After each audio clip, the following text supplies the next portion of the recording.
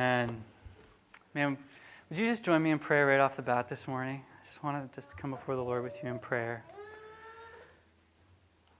Father, thank you so much for Jesus. Amen. We just declare that His name is above every other name. Every name, the name of our accuser, than any name, Lord. His name is above it. We give Jesus praise in this place. We love you, God. Would you just meet us in this moment? Would you meet us as we open your word? Would you speak to us? And would we never be the same as a result? We love you. It's in Jesus' name we pray. Amen. Well, I'm so honored to be back again with you this week. Pastor Mark is still on vacation. He's having a great time. He's kind of reached out to us and told us that, which I'm just so happy for him. He really deserves a vacation. And in his absence, I just want to start out by saying this right off the bat. A lot of people have really stepped up because there's a pretty big hole when he leaves. There's a lot that needs to be done. So there's just 4 people, though, I just want to especially highlight right off the bat. The first 2 are Doug and Marlene. They are still working. They're out in the lobby right now. So maintaining social distancing, I just want to say it would be totally appropriate that when you see them, you just say thank you for all their work, because there's 1,000,002 things behind the scenes that are happening that they're taking care of. It's just been such a blessing. And the other 2 are just Gary and Paul. Gary and Paul stepping up and leading us in worship. Would you actually just join with me and just say thank you? It's been so awesome to have you guys lead us and to step up in that way. It's just been so great. So I'm up here again. I'm so honored to have the chance to open God's Word with you. If you were with us last week, you knew we were in Psalm 145. We're headed right back there this week. And we're really latching onto this idea at the beginning of the psalm where David says that I will praise the Lord every day. Isn't that beautiful? It is so beautiful and yet so convicting if you're like me, because as much as I hear David say that, it's like, man, I want to be that way. But then I look at myself and if I look at my own history and my own tendencies, man, there's a part of me that just sometimes wants to question that. David, why should I praise every day? Because there's so much going on in our world right now that's so broken and so difficult to deal with. And then we all have our own stuff, right? That sometimes gets in the way. And it's hard. It's hard to be an everyday kind of praising church, everyday praising kind of person. Why should I, we ask. But we're thankful, right? We can bring this heaviness and we can bring this question to God. And I really think David gives us some really solid reasons as to why he chooses to praise every day. He's not just a man of solid resolution. He's got some pretty solid reasons. And last week, we looked at God as our powerful deliverer. God is powerful. And He is not only just powerful, but He's acted on our behalf. It's been really awesome. And we're gonna look at another reason today. But before I get too far, I want to tell you about a friend of mine named Derek. Okay, so most of you know when I'm not around here at Spotlight, I'm working as a concrete laborer. So what that means is when a new building is built, the excavator comes in and he digs a big kind of hole in the perimeter of where the building's going to be. And after he does that, I come in and with a crew of people, and we build the foundation. So it starts out with a footing, just this big kind of slab of concrete on the ground. And then on top of that, we build the exterior wall. You actually only see about this much of it on your house or whatever. It's kind of a pain because we really try our best to make that look pretty. But anyways, that's what we do. And my supervisor, one of my supervisors' name is Derek. And Derek is... He's not just my supervisor, he's a really good friend of mine. We've been together for 3 summers. And I want you to do something with me, okay? I want you to think what your typical, your stereotypical concrete worker is. Okay? Like when I say I'm a concrete worker, a construction worker, what comes to your mind? Oh, Gary, I love Gary. Gary's just always there. I say that every week. It's like, man, I always count on Gary. here's the deal. Maybe it's like this big dude, big muscles, tattoos all over those muscles, cigarette in his mouth, some choice words, right? That's maybe your stereotypical construction concrete worker. And listen, in most cases, this isn't that far off, okay? That's not, that idea isn't there for no reason.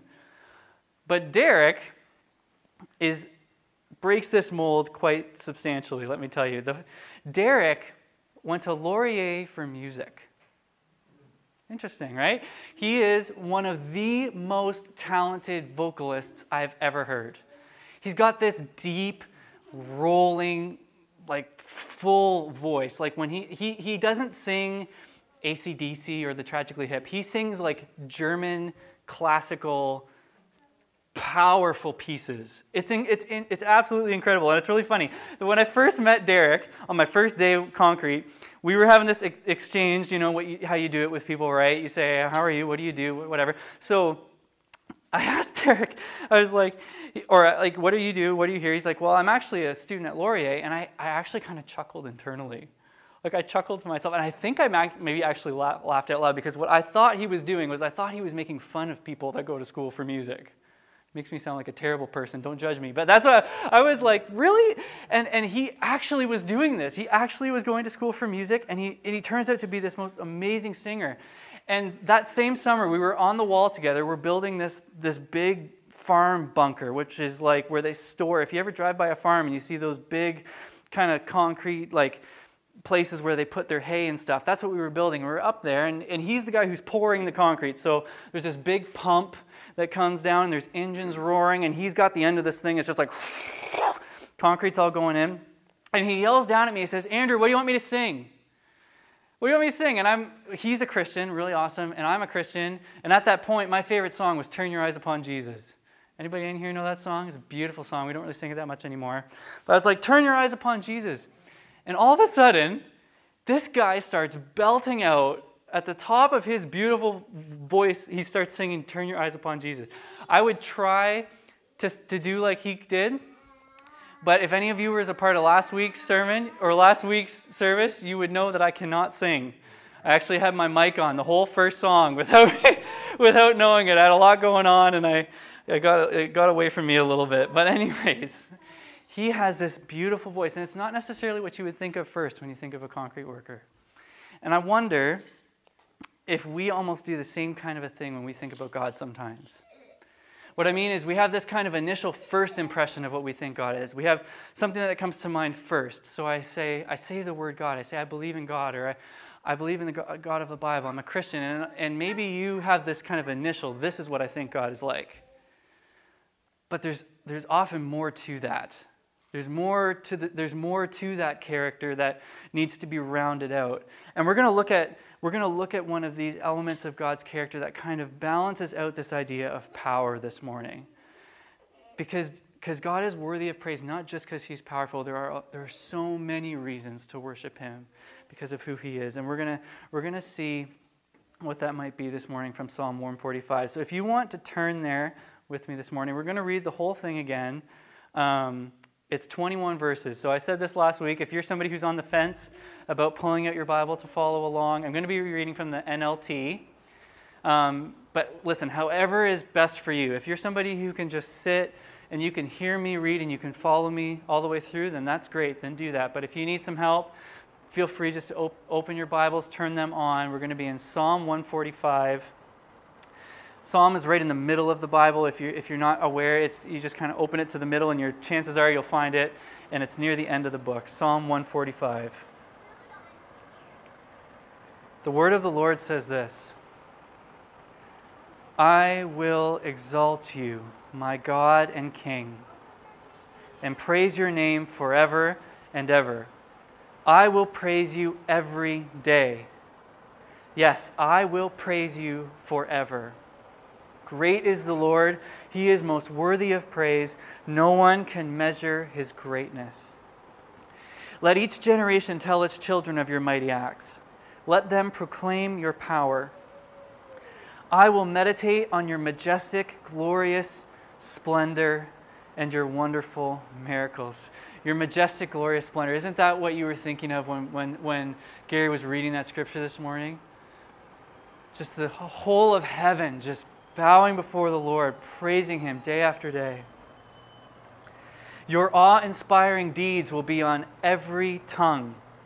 I will proclaim your greatness.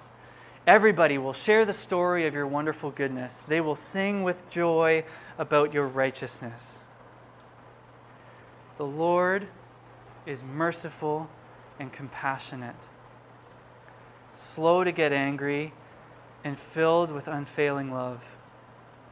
The Lord is good to everyone. He showers compassion on all His creation. I don't know what your drive-in was like this morning, but I left my house and it was just like torrential rain. And I was thinking, man, I am so thankful that the Lord showers His creation with compassion. All of your works will thank you, Lord, and your faithful followers will praise you. They will speak of the glory of your kingdom, and they will give examples of your power. They will tell of your mighty deeds and about the majesty and glory of your reign. For your kingdom is an everlasting kingdom, and you rule throughout all generations. The Lord always keeps His promises. He is gracious in all He does. The Lord helps the fallen, and He lifts those bent beneath their loads. The eyes of all look to you in hope. You give them their food as they need it. When you open your hand, you satisfy the hunger and thirst of every living thing. The Lord is righteous in everything He does. He is filled with kindness. The Lord is close to all who call on Him. Yes, all who call on Him in truth. He grants the desires of those who fear Him. He hears their cries and for help and rescues them. The Lord protects all those who love Him, but He destroys the wicked. I will praise the Lord, and everyone on earth will bless His holy name forever and ever. Was there anything in there that you felt like maybe offset it or complemented this idea of power? Power is there over and over and over again, but there's something else I think that David just has in his mind as a reason for why he will praise every day. And I think it's this: the Lord is merciful and compassionate, slow to get angry, and filled with unfailing love. Not only is God our powerful deliverer,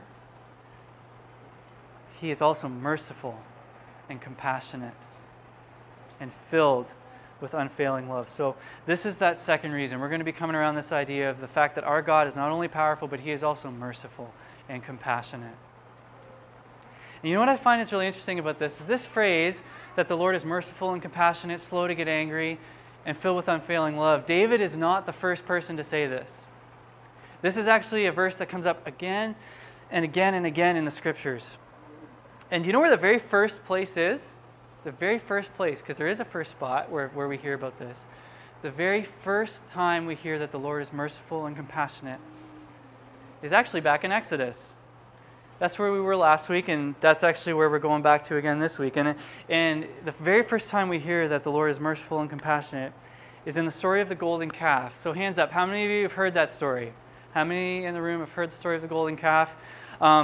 Listen, it's kind of another one of those stories that we hear for the first time as kids, and maybe it's been a long time. Maybe it's been years since you've been in Exodus or heard this story or been brought to mind. But I'll just say this is not just a kid's story. This is an adult story. This is a powerful story. This is a story that we need to hear because God wants to speak to us through it. So I'm going to tell you just a little bit about it. I'm just going to go through it quickly. So the first 15 books of Exodus we kind of talked about last week. We didn't read them all. We didn't go through them all. But the first 15 books of Exodus are all about this idea that God delivered his people from this horrible tyrant named Pharaoh in Egypt. And it all had to do with his plagues, that God would show his power in the world through this deliverance. And there's this final moment where the Lord just powerfully leads his people right through the sea. He opens the sea, water on both sides. The people go through. The enemy is drowned, and the people are set free. And it's just this amazing moment. When you're reading those first couple of chapters, it's just like boom, boom, boom, boom. It's amazing. It's this fast-moving story. And then for the next 15 chapters, it's kind of slow. I don't know if anybody's been in Exodus or if you've read it in a while, but Exodus 15 to 31 is kind of slow going. And the reason is because there's lots of laws and there's lots of building plans. It's really interesting. Exodus 15 to 31 is a building blueprint for a very special tent. It's a tent known as the tabernacle. It's kind of a word we don't hear very much anymore. But what this is a tent where the Lord would meet with his people. It was supposed to be right in the middle of the people, which is so significant. This place where the Lord would dwell with his people right in the middle of their camp. And now everything is going relatively smoothly until we get to Exodus 32. And that's where the story of the golden calf comes in. So at the beginning of this story, Moses is up on the mountain with God. So these building instructions are being given to Moses, and it's taking a while. How many of you like to wait or have a hard time waiting? Anybody have a hard time waiting in the room? Yeah, I don't like waiting. Last night, actually, we were watching something online, and our internet was a little bit slow, and we had that little woo-doo-doo-doo-doo-doo-doo-doo. And I was like, oh, you know what I mean?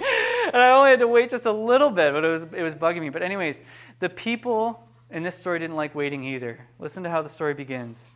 When the people saw how long it was taking Moses to come back down the mountain, they gathered around Aaron. Aaron is Moses' right-hand man. Come on, they said, make us some gods who can lead us. We don't know what happened to this fellow Moses, who brought us here, up from here, out of the land of Egypt. Make us some gods. This is horrific if you've read the whole book of Exodus, because the whole beginning of it is how there is one true God who has shown blessing and favor on this one people, liberates them from their horrible slavery through power and wonders, and he's with them and he's faithful to them. And the first second that he just seems to be taking a little bit longer than he should, the people abandon him. It's awful. It's like how you're reading it and you're just like, how could you do that? Like, what are you doing? Well, just wait. Like, you have no idea what the Lord's going to do. But they don't, and they get tired of waiting, and so they go to Aaron and they say, you know, we're tired of waiting. We want you to build us some gods who we can worship. And Aaron does it. And it's so, like, it's so tragic, because the scriptures say very specifically that to build this thing, they needed something to build it. So Moses says, well, take the gold jewelry that you have in your ears and bring it to me. And a while back at the beginning, the Lord says to his people before they leave Egypt, he says, you're not going to leave empty-handed. I'm not just going to deliver you. I'm going to deliver you with the blessings of Egypt itself. They will give you their jewelry. And that same blessing, that same goodness that God showers on his people, they say, well, we'll just take that and make a god for ourselves in his place. And so they make this calf, and they set it up, and they begin to worship it, which means they begin to offer sacrifices to it. They begin to give of their resources to it. And then they also take part in some really awful rituals for worship that we're not going to mention this morning. It's pretty gruesome, but it's brutal. And now God's not blind to all of this. We have to remember this too. So God is up on this mountain with Moses, giving him the instructions for the tabernacle where he's going to dwell with this rebellious people. And he knows what they're doing. And he is furious. Listen to what the Lord says. The Lord told Moses, quick, go down the mountain. Your people, whom you brought from the land of Egypt, have corrupted themselves. How quickly they have turned away. from the way I commanded them to live. They have melted down gold and made a calf, and they have bowed down and sacrificed to it. They are saying, these are your gods, O Israel, who brought you out of the land of Egypt. Then the Lord said, I have seen how stubborn and rebellious these people are. Now leave me alone, so my fierce anger can blaze against them, and I will destroy them. Then I will make you, Moses, into a great nation. Leave me alone, so that my fierce anger can blaze against them. I just want to pause because I don't think we can just move past this too quickly. For those of us who have heard this story, I know there are people participating who have heard this story. We know that it doesn't stop here. But at this point, we need to know how serious our God takes sin. It deeply affects God when we sin. He's not this kind of unmoved, unaffected, it doesn't really matter kind of a God. It's cut him right to the core. And we need to know that. We need to know how serious this is. And what God's first intention is to do is to destroy the people and start over through Moses. But Moses stands in the gap. And what we actually have over the next couple of chapters is Moses doing this over and over again. It doesn't just happen once. I would encourage you, if you have any time today just to read your Bible, just to read this story through, Exodus 32 to 34 is where it's all found. And over again, Moses comes and he intercedes for the people, and God listens to him. And the first way he listens to him is he doesn't destroy them. And he doesn't because Moses does something very profound. What Moses does when he goes to the Lord is he actually brings up the Lord's character itself before the Lord. He basically says, you need to know who you are. Listen to what he says. Remember your servants, Abraham, Isaac, and Jacob. You bound yourself with an oath to them, saying, I will make your descendants as numerous as the stars of heaven, and I will give them all this land that I have promised to your descendants, and they will possess it forever. He's basically saying, you promised. Saying, you promised. You can't just do this. You can't just destroy the people because you promised, and I know you're faithful. And the Lord listens to Moses. He did not have to. God can do what God wants. We have a hard time with that sometimes. But God can do what God wants, but God listens to Moses. He does not completely destroy the people, but man, there are some serious consequences for the sin. Moses gets sent down the mountain. God's not going to destroy them, but when Moses sees the scene, you've got to imagine this. Moses has a first-hand glimpse of all the plans that God has for his people to dwell right in their midst, and he sees them worshiping this calf, which is like 1 and 2 of the commandments they're not supposed to do. And God was writing these intentions in stone. Scriptures say it was written by the hands of God, and Moses takes these stones and he just throws them right to the ground because it's shattered. People have broken the covenant. And he's furious with the people. He takes this calf and he grinds it up. I don't know how he did it, but he grounds it up really finely and he makes the people drink it. That's what he makes them do. And then, this is really horrific, but 3,000 people are killed for their actions as a result of their worship to the calf. 3,000 people are killed, and there's also a brutal plague that strikes the people. Now, I don't know how this makes you feel, but this is really uncomfortable. This is a really uncomfortable part of the story. This is the kind of stuff in the Bible that makes people go, I want nothing to do with it, when you read stuff like this. And I'm going to be honest with you. I'm a Christian. I've been a Christian for a long time. I found this uncomfortable this week. I was wrestling with this. I was like, really, God, was that fair? Is that fair of you to do? And then I began to realize something. I wonder if the problem isn't with the story. I wonder if the problem is with me. I wonder how blind I am to the seriousness of my own sin. Humans are great self-justifiers. I don't know if you're like me, I'm like this. I don't know if you've had this little voice in your mind before that says something like, oh, it's only that one time. Oh, nobody's really going to get hurt. I'm not really that bad of a person. I just need a break. Life is so hard. I just need an escape. No, I'll change that next week. I know it's bad, but like we are great at this. We are great at justifying sin. But I think this story is meant to be a wake-up call to us to be like, sin is serious.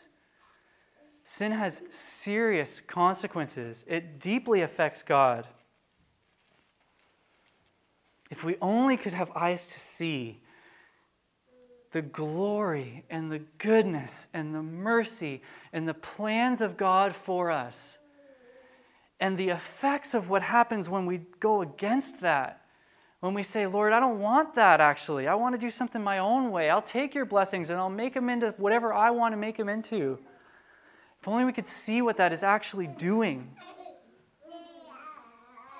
Our sin pains and angers God's heart, and we can't miss this.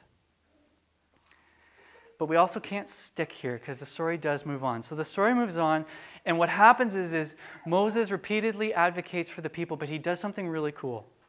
There is something in particular that he advocates for.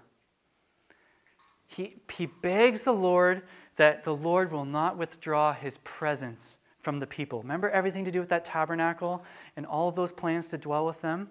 Listen to what God says to Moses. He says, get going. You and the people you brought from the land of Egypt. Go out to the land I swore to give to Abraham, Isaac, and Jacob. I told them I will give you this land to your descendants, and I will send an angel before you to drive out the Canaanites, the Amorites, the Hittites, the Perizzites, the Hivites, and the Jebusites. Go up to this land that flows with milk and honey. But listen to this. But I will not travel with you, for you are a stubborn and rebellious people. If I did, I would surely destroy you along the way. God says, you can go to the land that I told you that I would give you, but I am not going with you. Man, this story is tragic. This story is heartbreaking. But there is one bright spot in this story all the way through, and it's so amazing. And it's the relationship that Moses has with God. Because even though the Lord is furious with the people, and rightly so, his favor has not left Moses. There's this really kind of cool meeting place that they have. It doesn't have that creative of a name. It's called the tent of meeting. The tent of meeting. And the tent of meeting is not in the middle of the camp. It's not with the people. It's outside the camp. Very important. And listen to what the scriptures say the relationship Moses had with God was like. Inside the tent of meeting, the Lord would speak to Moses face to face as one speaks with a friend. Isn't that so beautiful?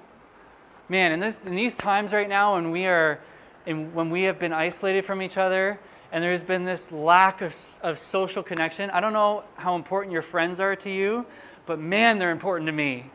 I need my friends. Do you know what I mean? I call them. I've become very good at long-distance relationships. I call people and I just want to talk to you and I just want to say, how are you? And that's because there's this kind of special connection we have with our friends. And that's the kind of thing that the scriptures say that Moses has with God. It's so beautiful.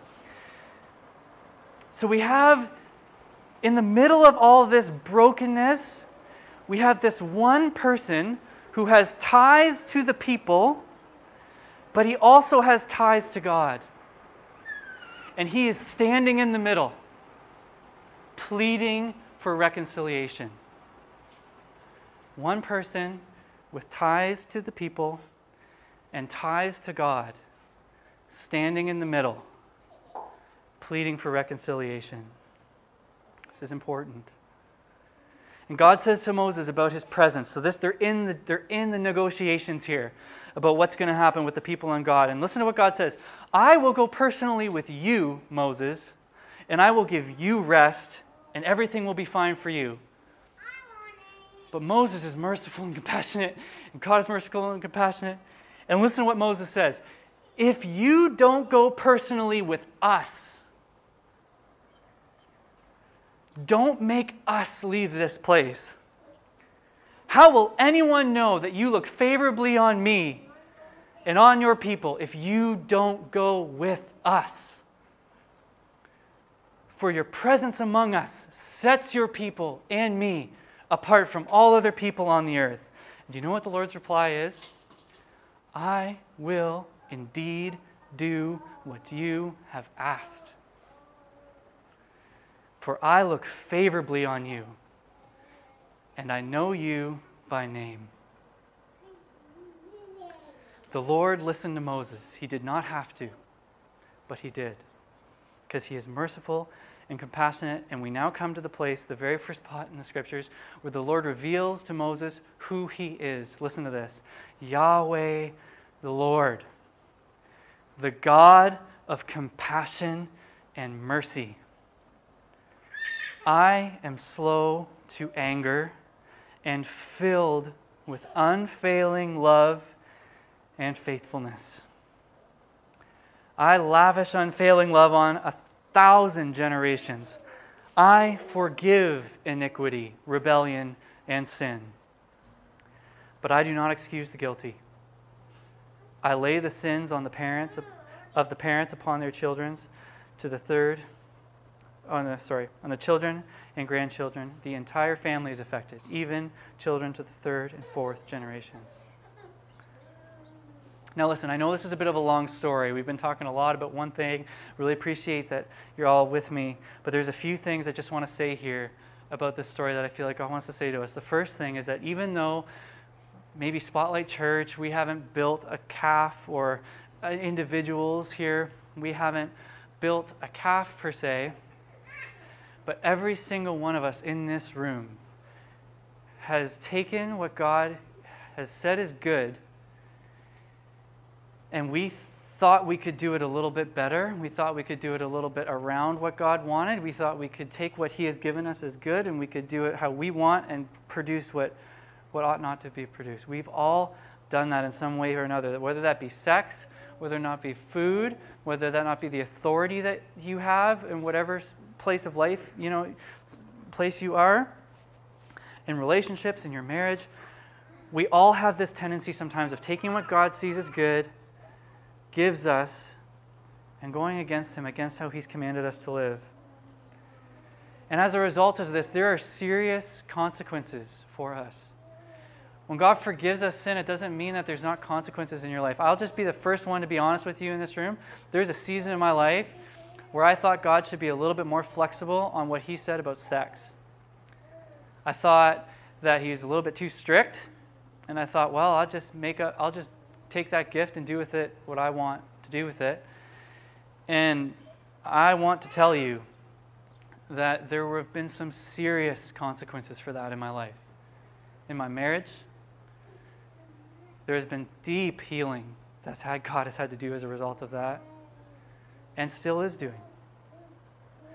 But here's the thing. In the same way that the killing and the plague was a consequence, the biggest consequence for us is that when we sin, we're separated from God. Listen, we have a desire as humans to have this beautiful communion with God. We hunger for him.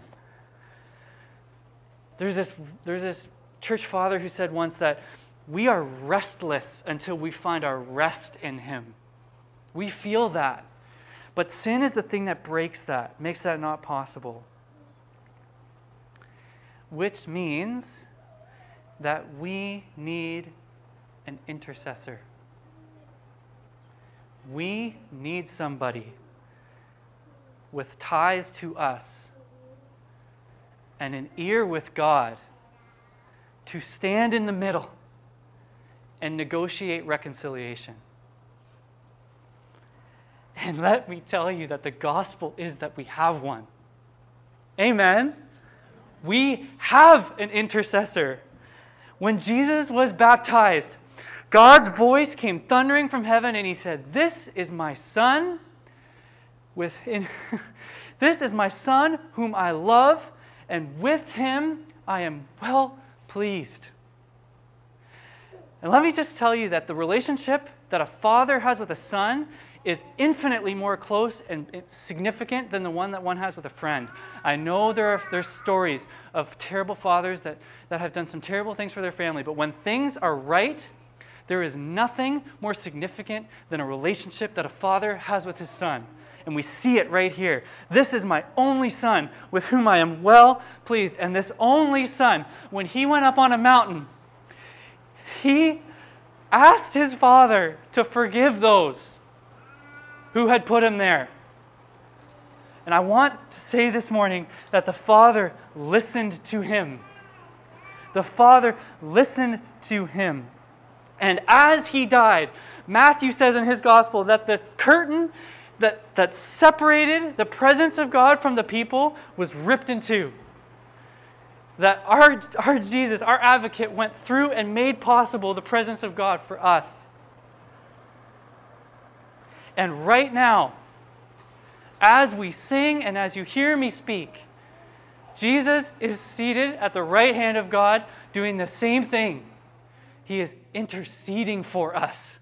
He is putting in a good word for you. He is advocating for you. He knows your name, and he's putting in a good word. He's making it possible for the presence to be with us still. Now, I don't know where this lands you this morning, where this hits you. But I want to remind you that Jesus is advocating for you. He is your advocate. He is interceding for you. And this is so significant, especially for worship. And here is why. I don't know if this is the case with you, but there are like two reasons why we don't worship. I think one reason we don't worship is from the outside, what's going on in the world, what's going on in our circumstances.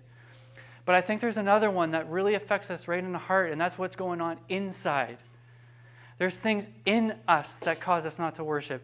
There's this feeling of just not feeling worthy to worship. I don't know if anybody feels that in this room, but for me, my experience, if I could put it into a picture, is like high jump. Do you know what I mean? Like sometimes when you watch people they jump over the bar, for me, it's like, I give myself permission to worship when I jump over that bar, but I always seem to put it higher than I can jump over. If that makes any sense. And here are the reasons why I can't jump over it. Not enough Bible reading this week. Not enough prayer this week. Not enough time with your kids this week. Not a good enough job this week. Not enough. Accuse. And I don't know what it is for you. Maybe it's like, I shouldn't have said that word this week. I shouldn't have looked at that thing this week. I shouldn't have. And there's all of these reasons we have for why God would not want to hear our worship. Why the presence is gone. Why God would just withdraw our presence. And I want to just say, does that sound anything like the God we've been reading about, or anything like the Jesus we've been talking about? Jesus is not that way. He is advocating for you. He wants your worship. He wants God's presence to be in our midst. He is advocating for it. He's not up in heaven going, oh shoot, they said that. Hope they don't worship this week. He says, I know you. You are mine. You belong to me. I'm not withdrawing my presence. Now this doesn't mean that we just get permission to live any way we want to. Goodness, we believe at our core that if you belong to Jesus, there was once a way we used to live, and it was under our old master, and we believe that when we follow Jesus, we follow him out of that into a new way of living.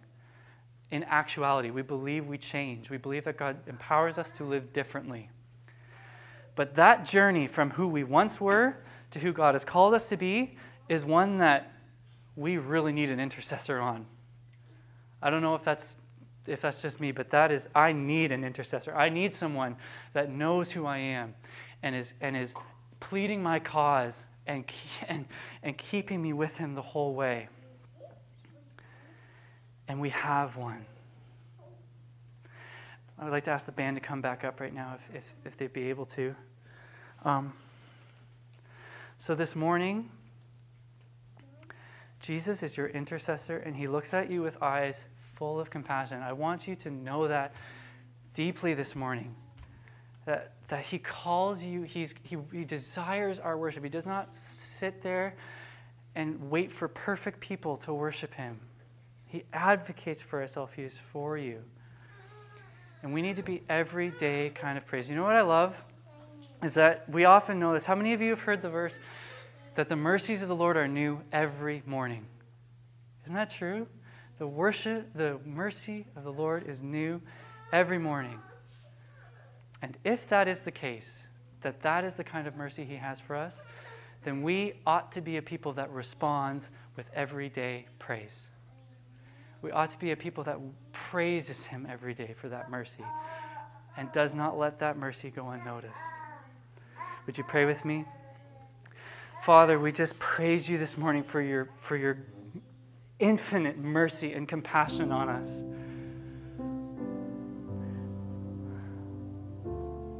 Father, I pray that every heart that is participating in this service would just know that you are compassionate. God, you are so compassionate and merciful. And Lord, we will not take that for granted. Thank you for your love, Jesus. Thank you for your sacrifice. Thank you for your intercession on our behalf. Thank you, God, for being merciful and compassionate. We love you. It's in Jesus' name we pray. Amen.